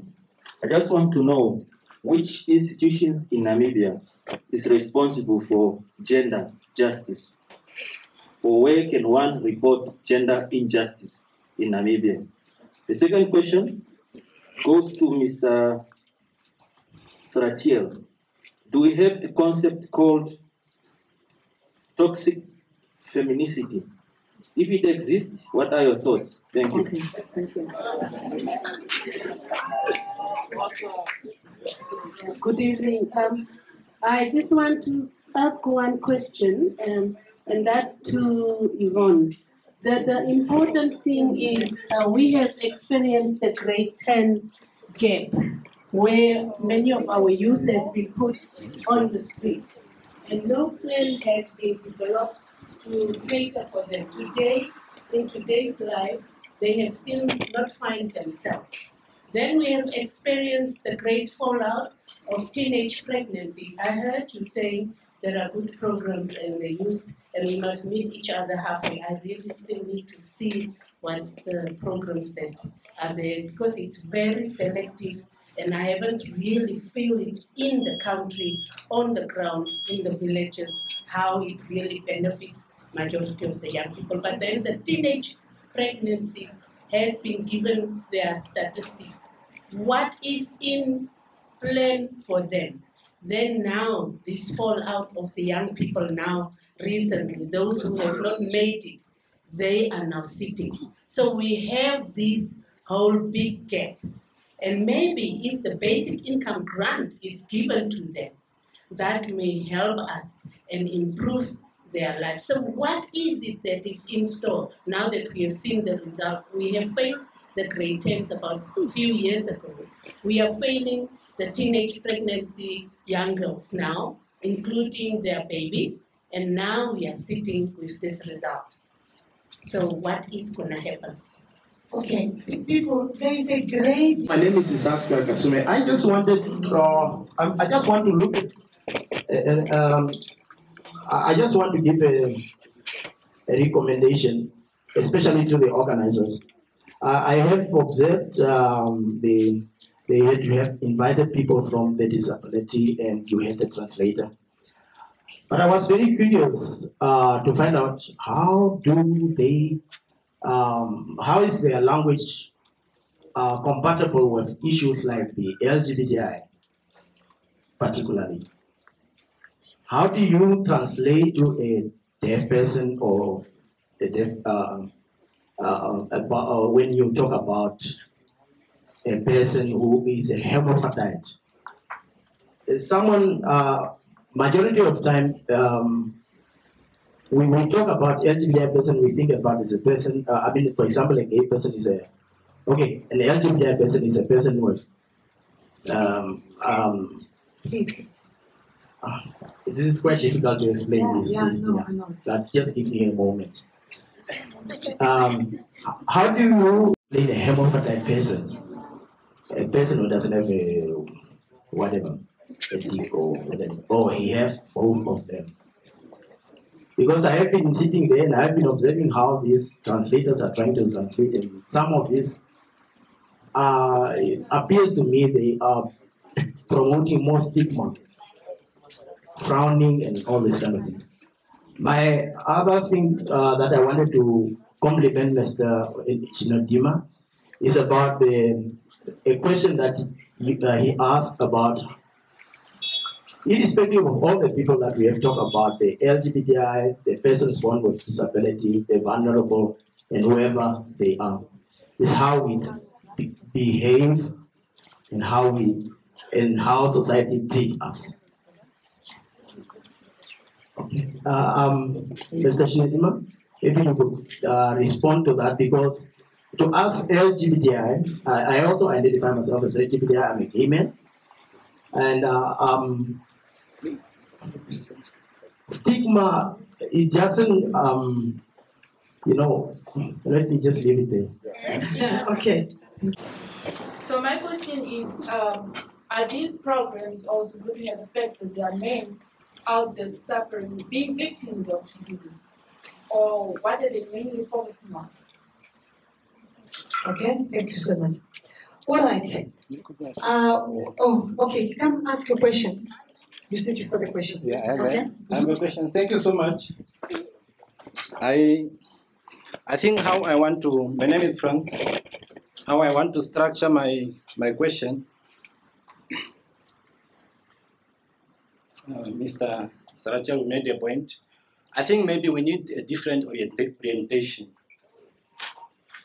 The manner in which we are approaching this conversation is taking us backwards. Our social order of our grandfather, our grandma, it was that time when those idea of being a man in the household was relevant in their setup. It has its particular moment and relevance of that time.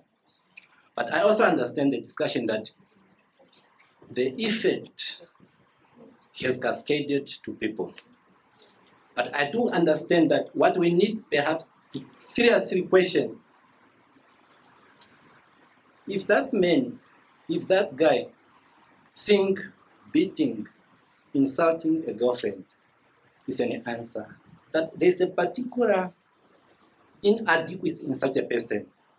And if a society, the only point we see is toxic, if we only throw a rebel to that kind of particular behavior, we are not solving these things. We need to cascade, understand people's behavior. And I think labeling whatever, it will not take us the conversation anywhere. I think let's try to scale this conversation in understanding why people do what they do. Do you feel happy when you beat somebody? What does it do to you?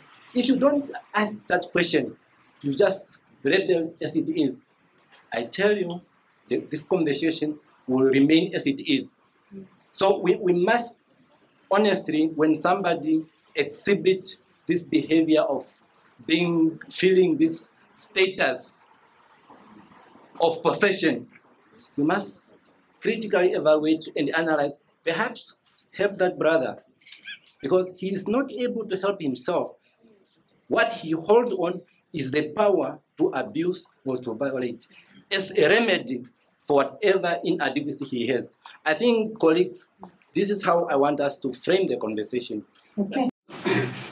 I think the terminology, we use it for people to understand. Because if you don't use the terminology of toxic and masculinity, a person will not understand that what that behavior is harmful. We don't want to promote it. You know, as you were talking, I wish you would be part of the workshops that we have with men, the engagement that we have with men. Because we go back and we try to identify, as you are saying, and try to come to where we are, as you are saying. And we ask questions. I think, and at the end of that particular topic, we then ask, how will we define positive masculinity? And we let the men themselves say positive masculinity will be defined as such and such and such. There was a question on whether there's toxic feminism. Yes, there is. As much as you have toxic masculinity, you do have toxic feminism. And you only get to get that once you engage with men and understand what they go through. You know, we have a topic where we discuss men as perpetrators of violence and where we discuss men as victims of violence. And the things you hear, that's where you will see that we do have an element of toxic feminism in our society. I'll give an example. A man will tell you, we were once in the location having this engagement. A man will tell you that, look, I am living with my partner, and we are here in Bindu, living in a kabashu. Now, I as a man am the provider, she does not work. So when I work, I bring all my earnings to her so that she takes care of the household. And from that money that I give her, at home, she's building a brick house while we are living in a kabashu here. And I am making that sacrifice for us to be going on. And at the end of that, when she knows that she has completed her project, then she will tell me it's over. Hello? So we need, you see, let's not have this gender bias kind of conversation. Yes, the topic was toxic masculinity. It came up also in our discussions. And we had women saying that we should also talk about toxic feminism. Because they also want to know, they themselves, how they are harmful to men.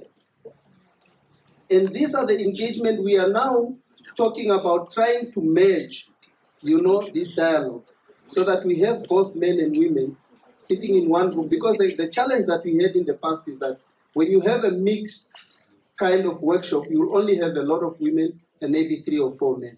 That's why we thought, let's just have a dialogue that is designed for men only. Thank you. Thank you. Some questions you want to answer and some few closing remarks? Okay, thank you.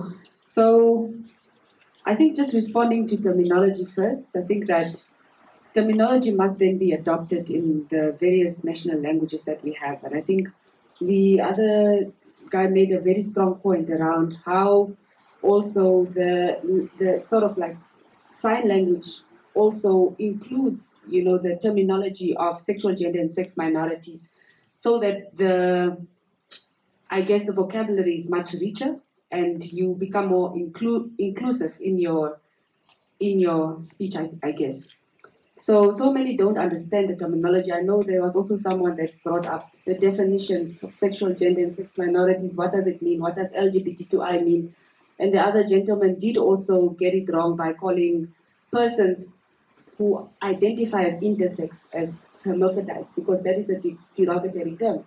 So I think it's really just to implore everyone to go and to do some research, a little bit, just go to the Legal Assistance Center. Their website has all the information there around terminology, anyone. And then also coming to toxic femininity, I have to disagree, because toxic femininity cannot exist because it is not emboldened or entrenched in a system. Toxic masculinity is emboldened by patriarchy, by misogyny. So toxic masculinity can be internalized, as we've already touched on in the beginning, that society does perpetuate toxic masculinity because we've internalized it. The example that was made here by buildings of women disregarding the hard work of men, this and that it's not good enough, and that is also internalized toxic masculinity or misogyny. And so, which is perpetuated not only by men but by everyone in society. And also, where would toxic femininity be entrenched? It's the same as racism. It has been entrenched and institutionalized, but you don't have reverse racism. You only have internalized racism. Because again, these systems of oppression, as we've spoken about, the multidimensional systems, the intersectionality, they have been entrenched. So what would embolden then toxic femininity? And how do you unpack that? What would you say in your definition is that? Because later on you discover there is actually a perpetuation of the toxic institutions, the masculinity, the misogyny that has been internalized. So I think that, again, just the research that must, again, follow these conversations, even within men engaged, because we are also talking about internalized homophobia, internalized systems of oppression, internalized, oppression against persons with disabilities. Because once again, even a minority person can perpetuate a oppression or a discrimination because our thinking, our language has not been dismantled and unlearned. So I think I just wanted to, with my closing statement, I guess it's really just to implore to go back and reflect around all the many ways that we've internalized institutions of oppression in order for us to then expand our language of inclusion for our societies to grow and become much more healthier. Thank you. Thank you very much. The question on the disability grant that has stopped, I will have to follow that up, because the disability grant indeed is not universal. You are being assessed and so on. So in terms of you acquiring, getting a job, and they have stopped, then I will take your details and then I will find out. Perhaps maybe it was stopped on the basis of your employment, but that I have to find out. Social protection to improve gender equality. The ministry, at the ministry level, especially when it comes to the issue of most females, girls, and so on, being dependent on the male counterparts or partners and so on. That's why they end up being abused and so on. We strongly advocate, and education normally is actually the enabler. So as a social service, we advocate, and the ministers, the deputy ministers, they've been advocating for girls to really go to school, get education, so that they can break this cycle of them being dependent on men. So I think there we play really an advocacy role. The other thing is, in our social protection policies, definitely we approach them with a gender lens, where we know very well that females are disproportionately so affected by most of catastrophic events. And definitely when we the social protection policies are designed in that way, at the end of the day, even when you identify beneficiaries, you will find that most of them, especially even our current food assistance program, most of the participants or the beneficiaries are females because of the impact of most of these social problems on female, especially headed households. Indeed, I am glad that you are acknowledging that government has proposed a grant system for Namibians between the age of 18 and 59. That is the proposal of government. It's in the social protection policy, and we will implement it as soon as resources become available. I cannot speak on if I'm not available resources, but the proposal is there. As soon as we can get resources together, we will roll that out. The inclusion of men, or we want to have them on board. So we meet especially on our gender clusters meetings. We also have a specific one for men where we want to also hear their views and to, for them also for us to understand, especially the issue of mental health and so on, and all these, that they are not able to complain and so on. So we sit around with them, especially on the gender clusters. Maybe finally, the ministry, we are open, we have an open door policy. And I know Namibians, sometimes you will ask, where is the gender equality ministry? People will say, no, that long name, I don't know where it is. We are along Independence Avenue, the Twin Towers there. We are open, really, if there are any information to be shared and so on. But normally we are on the website. All our policies, all the plans and so on, they are on the website. But we do have an open door policy. Thank you so much. Okay, thank you. Yes, Honorable. Yes, thank you very much. Let me just start with the young men there. I just want to say you are young and vibrant.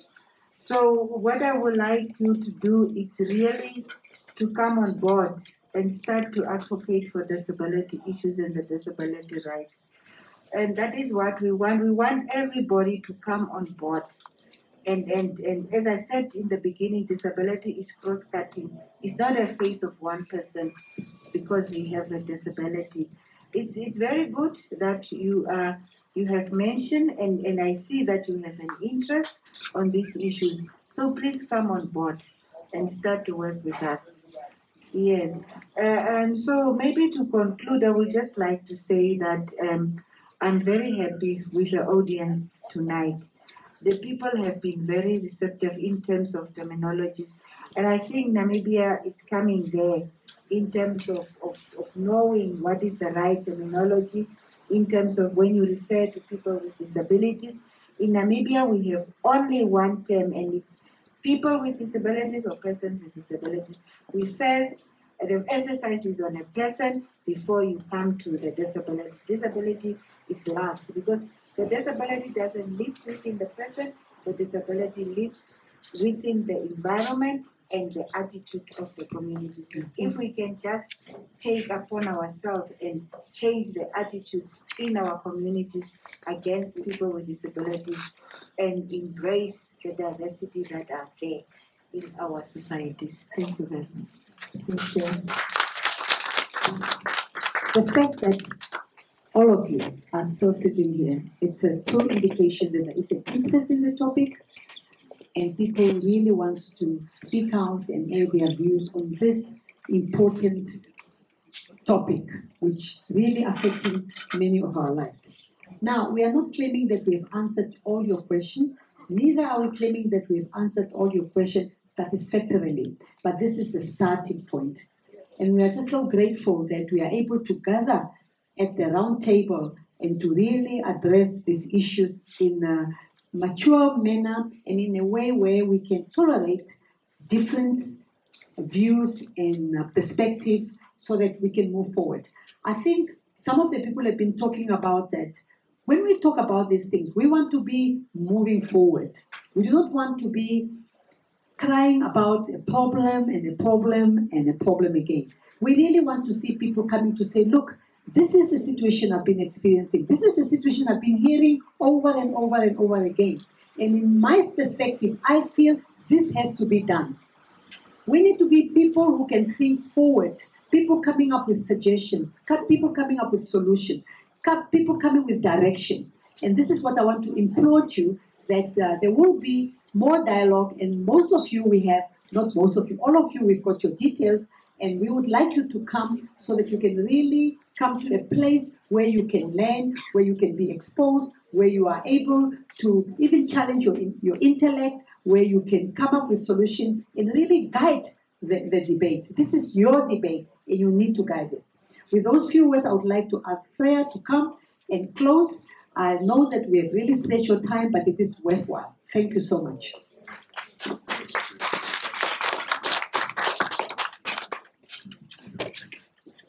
Thank you very much. Well, as you already said, Doki, let me first of you commend you. First, very patient. You know, it's late. It's almost 9 o'clock, and you're still here. Even our panelists. So thank you so much. But even more so for this engagement. I'm really impressed. I think we have succeeded very well in coming up with a lively and yet still respectful debate, constructively oriented.